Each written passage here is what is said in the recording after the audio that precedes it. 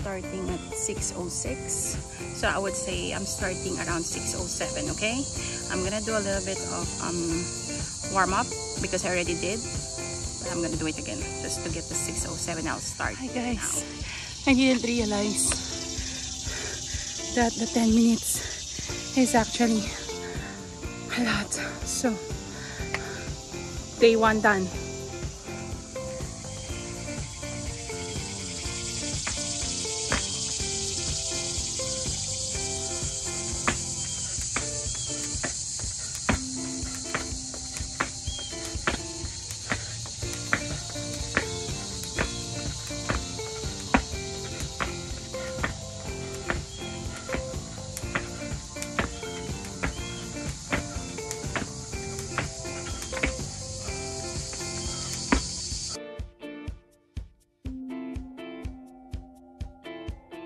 Check ano yung dapat kung ligpitin dito sa yard.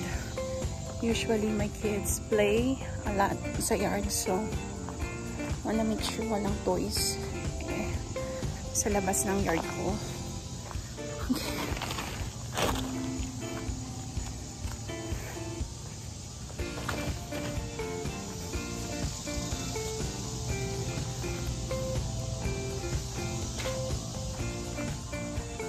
I need to clean this playset. By the way, that playset was built by my husband.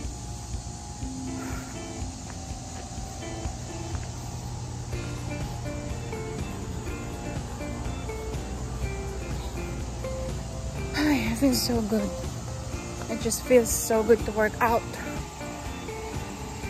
Cardio for the win.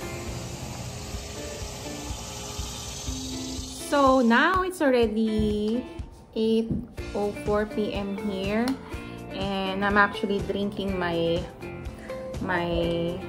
chai tea. I usually make my own, and I put chia seeds. So usually after dinner, nagre-relax ako ng konti and checking my emails, checking my Instagram. And I'm just trying to double check what I'm missing for tomorrow, kung may mga appointments, and yeah, just a more quiet time. And I'm glad I received the email from the school district, and I'm excited for my kids. Actually, dito sa area namin, most likely is dinivide nila ang kids. Mayroong mga kids na magpapasok sa school, may kids na mag-homeschool, yung virtual learning. I'm so tired but I'm happy kasi nag-jumping rope ako ng 10 to at least maybe 30 minutes. Like, you know guys, ang jumping rope na 30 minutes, or I would say 15 minutes, especially yung solid 10 minutes na dire-diretso, then may break lang ng 10 seconds each, 25 seconds na jumping rope ko na dire-diretso, then may rest ako na 10 seconds. Ang nangyayari, talagang hingal na hingal ako, pawis na pawis ako guys, as like, in. She did the jump rope so long. Yeah. Yep. So yun na nga. You understand what I said, no? I thought she was just doing that so she could. Yeah. He's drinking this Hawaiian punch. So his lips. Never mind my lips. Yeah. But you always have a pink lips.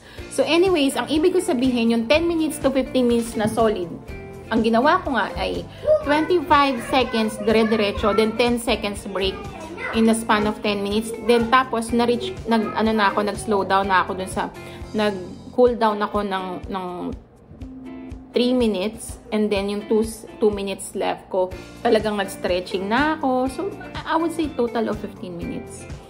Pawis na pawis ako guys, grabe. I feel so good. Then now what I'm saying is, yung sa school namin ngayon, na-receive ko na ang kids ko is eligible na sa learning center. So yung learning center is sa school yon. Bali 8 kids with 2 teachers. Tapos, bali mangyayari, hindi ko pa na alam talaga yung exact details. So, hopefully, while nasa school sila, kasi nag-enroll ako for real estate licensing ng course. So, I wanna be a realtor.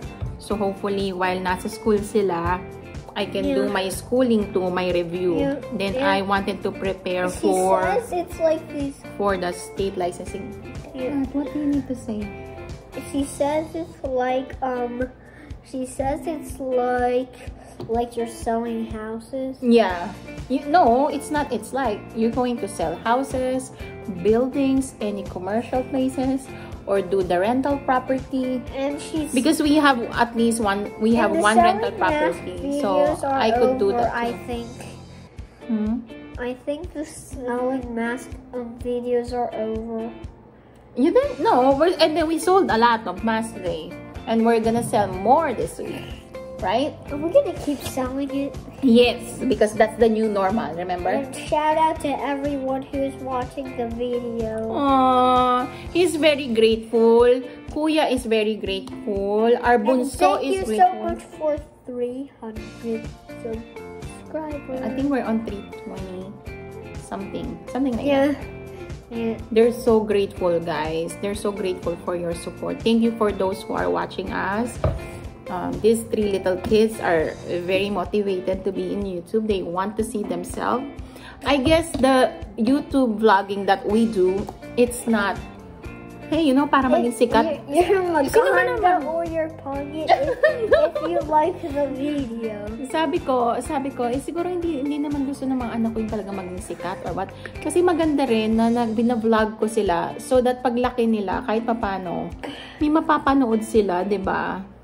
So, yun lang naman talaga yung goal ko. And, shout out to Mama. Mama, thank you for always watching our video. We love you so much, Ma. Yeah, Ma. And, ilalagay ko sa link yung lahat ng mga iniisdaan ko. Maraming salamat, guys. Maraming salamat. Maraming salamat sa mga dumikit at mga nag-iwan ng bakas. Good night! Salamat! Salamat from Bunso. Salamat. Excuse me. Excuse me. Say salamat. Salamat. Paalam. Paalam. You don't have to Paalam. What does paalam mean? say bye. That's like goodbye. Paalam.